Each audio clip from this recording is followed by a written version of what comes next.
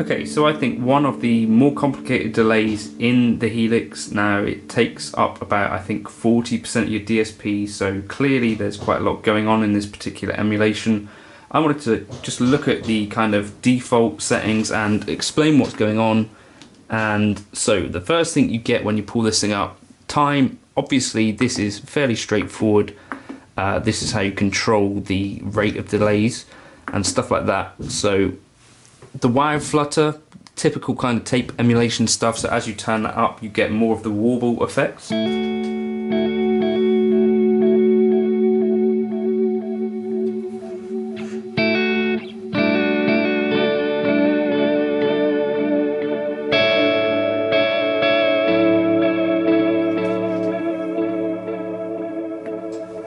you can turn that down for less of that kind of tape effect. The feedback is a bit of an interesting one because as you turn this up you start to self-oscillate the thing.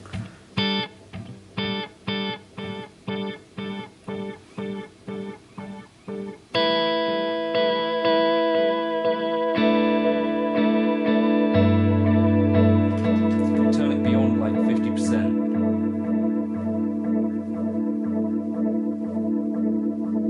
You can start to feedback.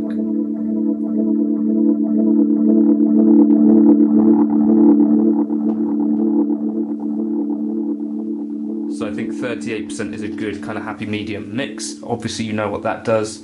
Now headroom, this is a kind of lower headroom kind of unit, so you can actually control how much breakup you get with this kind of thing. So if you want things to be sounding clean going and you don't want to drive this kind of virtual circuit, you could have this headroom higher. Certainly if you're using sort of a loud signal chain into the Cosmos Echo, you might want to run that headroom a bit higher. We'll come back to this head thing because that's useful. Bass and treble, obviously you're controlling the amount of bass and that sort of stuff. On the repeats, so you know.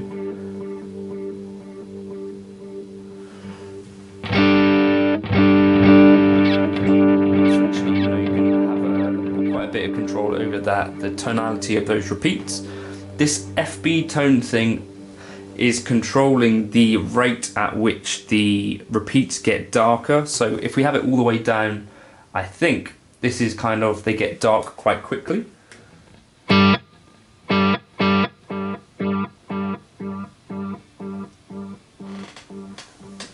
You hear those degrade quite quickly, versus if you have it all the way up, they should be a bit brighter.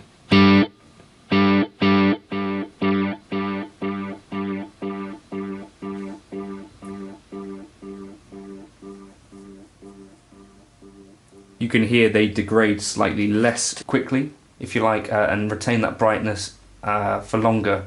Splice is an interesting one. So this essentially, I've done a little bit of demoing stuff, but every kind of 32 seconds there's this sound. So the virtual model tape has to rejoin kind of where the ends of the tape are spliced together like in the real world, and as the tape ages this splice has more of an impact on the tone and on the effect.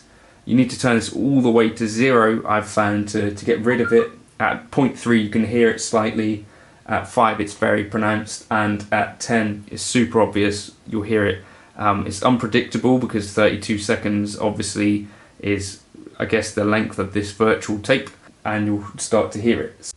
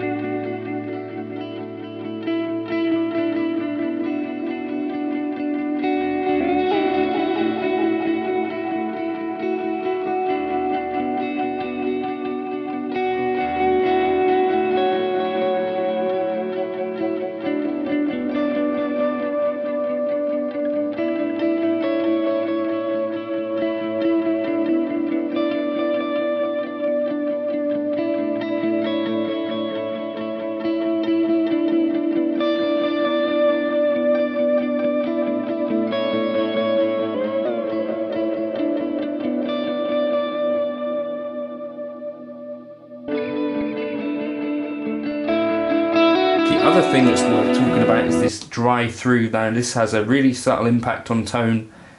Basically what I can hear is it kind of reduces when you've got the dry off.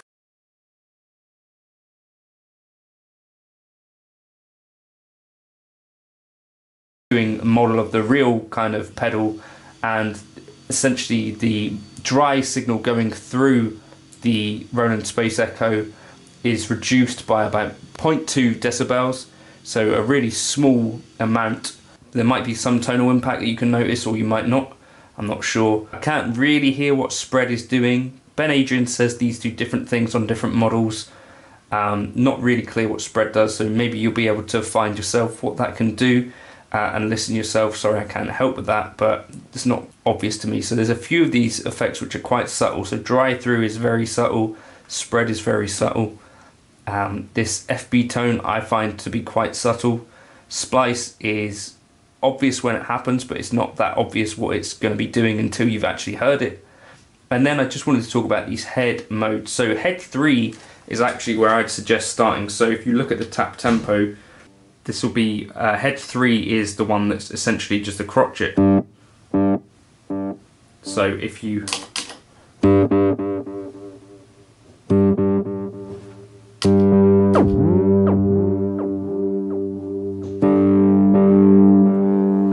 head 1 and head 2 are actually kind of the triplets. So we got that crotchet, and then you got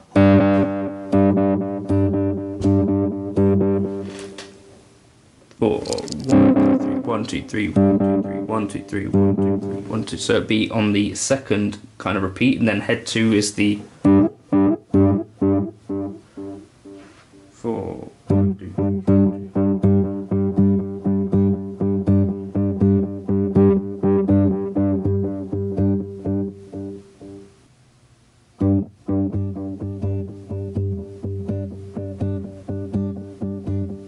So you hear there, that's like on the, so you could kind of split these into 3 quavers if you want to. So you're playing the first kind of triplet quaver, the second triplet quaver is head 1, the third triplet quaver is head 2, and then head 3 is the crotchet. So if we put them all together,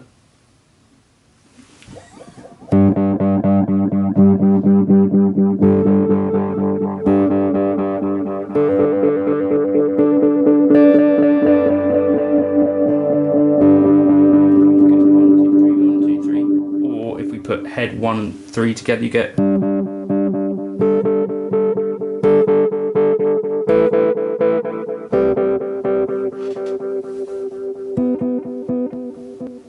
Or head 2 and 3 together, you get.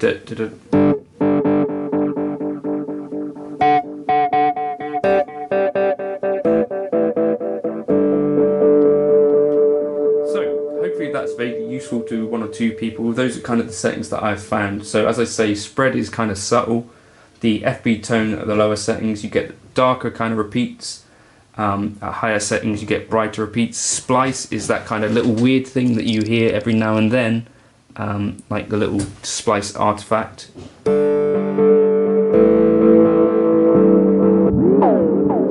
that. And the ramp speed, I believe, impacts kind of how quickly it kind of starts to ramp up. You know, like if you change tempo like that with the tap tempo, the ramp can affect that. Wild Flutter does the kind of obvious stuff like tape warbly effects. Hopefully that makes that a little bit clearer for 1 or 2 people. Feel free to like and subscribe if it did, and I'll catch you in another video soon. Cheers!